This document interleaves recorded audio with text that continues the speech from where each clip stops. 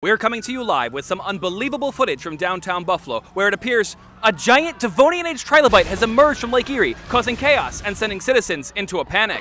I believe that's a trilobite. It went extinct 252 million years ago. I have no idea what the heck it's doing here. We've just learned that the trilobite appears to be headed towards Penn Dixie Fossil Park and Nature Reserve in Hamburg. At Penn Dixie, you can unearth fossils of trilobites and other ancient sea creatures that lived long before dinosaurs. Fossil hunting is fun for all ages. Learn more at penndixie.org.